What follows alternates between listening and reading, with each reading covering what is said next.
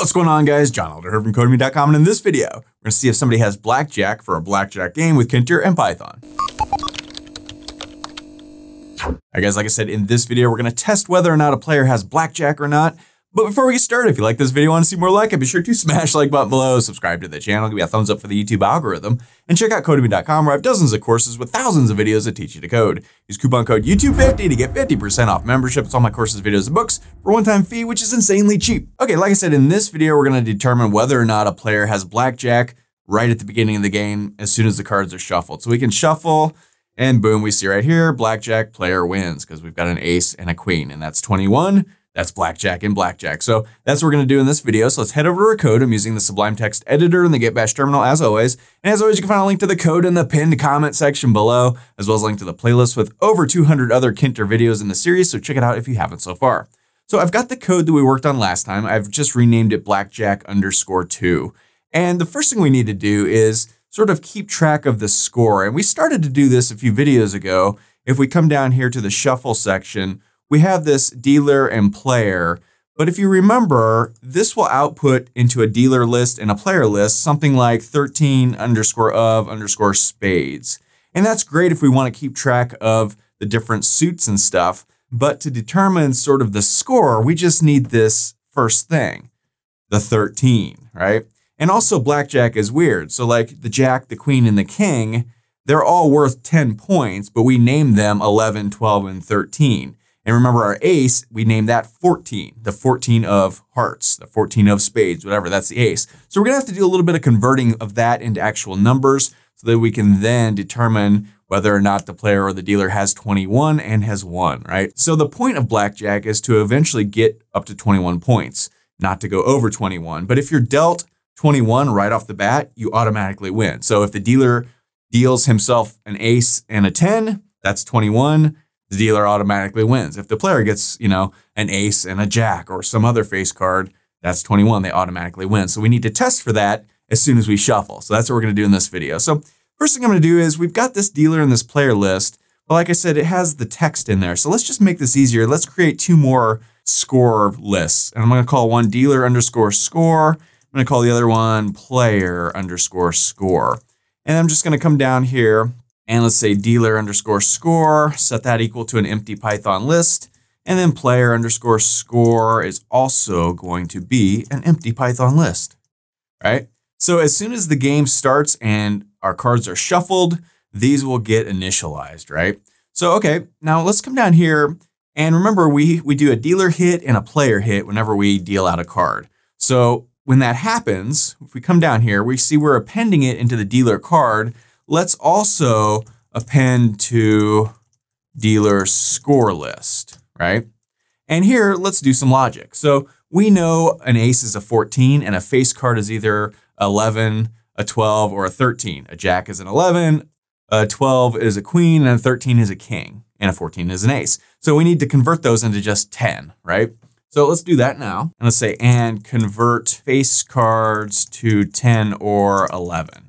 So first, let's just take this dealer card and strip away the text. Because remember, like a jack is an 11 of_spades, right? We want to strip away that and just get to the 11. And we've done this before a few videos ago when we looked at the war game that we created. So we can do the same thing. I'm going to create a variable. I'm just going to call it dcard. And let's set that equal to, we want an integer, and then it's just going to be dealer card, right? But then we want to dot split it. And we want to split out everything before the underscore. And that's the first underscore. So there. And then we want to return that as the 0th item, right? So this will basically just take, for instance, the 13_of_spades. It will find this first little underscore right here. Take everything after that, get rid of it, and then convert this to an actual integer, right? Int. And we're good to go. So, okay. So that's the first thing we need to do. Now we've got the number. So now let's do some logic. So, okay, we know that the ace is the 14 of hearts, the 14 of spades, whatever. But as far as score goes, an ace is worth 11 points. So let's convert that 14 into an 11. So let's go if dcard equals 14, then let's just go ahead and take our dealer underscore score list that we just created, and let's append onto that the number 11, right? Else, so let's go elif, if the D card equals an 11, which is a jack, or if the D card equals a 12, which is a queen, or if the D card equals a 13, which is a king, then we just want a dealer underscore score dot append, and we want to put in 10 because we want all of our face cards to be worth 10. The jack is worth 10, the queen is worth 10, and the king is worth 10, right? So, okay, else, otherwise, let's just dealer underscore score dot append, and then just append in whatever the D card is, right? So if it's a 7, we'll just slap a 7 in there. If it's a 3 gets put in there. So, okay, that looks pretty good. So now let's just do the same thing for, this is the dealer hit. Let's go down to the player hit right there and do the exact same thing. So let's look down here by the append and let's just sort of paste this in. And I'm just going to change all these D cards to P cards for player card. So P card, P card, P card, and P card, Jean-Luc Picard. All right. And then let's change all these to player cards. All right. Because again, that's up here, this player card, right? So that's player card, player score, and player score. Okay, so that looks good. Let's go through here and just make sure that looks right. Okay, so that looks pretty good. Unless we did a typo or something, I think that should work. So, okay, we've got that stuff done. Now let's come back up here and create a new function to test whether or not our score is blackjack, is 21, right? So let's come up here and let's just create a new function to test for blackjack on shuffle, right? So let's define and let's go blackjack underscore shuffle, call it whatever you want. And I'm going to pass in a variable called player, right? So we want to run this for the dealer and for the player. And instead of creating two of these functions, one for the dealer and one for the player, I'm just going to create one function and pass in player. And then we'll do some logic to determine, you know, who's doing who. So basically we want to run this thing after the cards have been shuffled out. And so remember when we run our shuffle function, it calls dealer hit and player hit. So I'm going to come down here. You could probably do this a couple of different ways and we might change this a little bit later. But for now, we're going to go down here to the end of dealer hit. And we're just going to call that blackjack underscore shuffle. And we want to pass in dealer, right? And let's say here, check for blackjack, right? And we want to do the same thing for player hit. So let's just come down here and pass in player there. So, okay.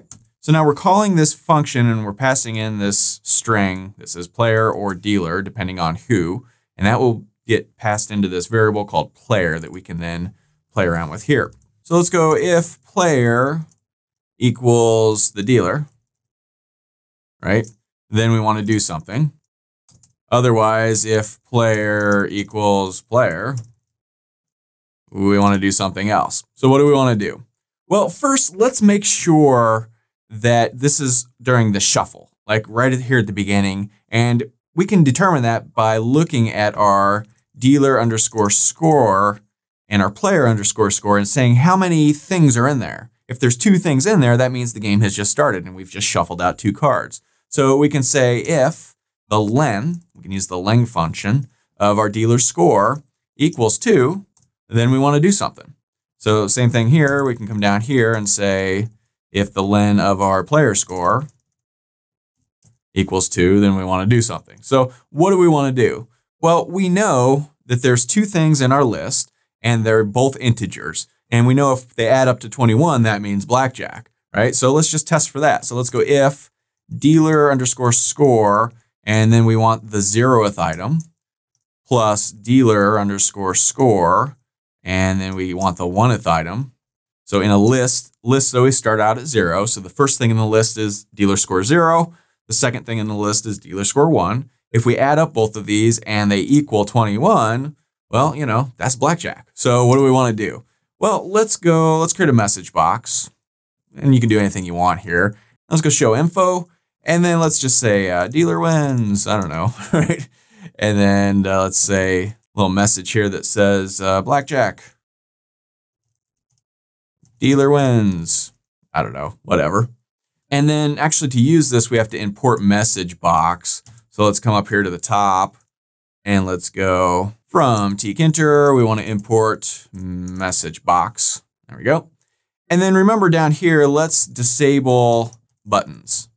So if we come down here to the bottom, remember we've got this button that says hit me and we've got this button that says stand. Well, if the game's over, we don't want to be able to keep hitting, right? You don't get any more cards if the dealer's already won. So let's disable these two buttons. That's going to be card button and stand button. So let me just copy this guy and let's say card button .config.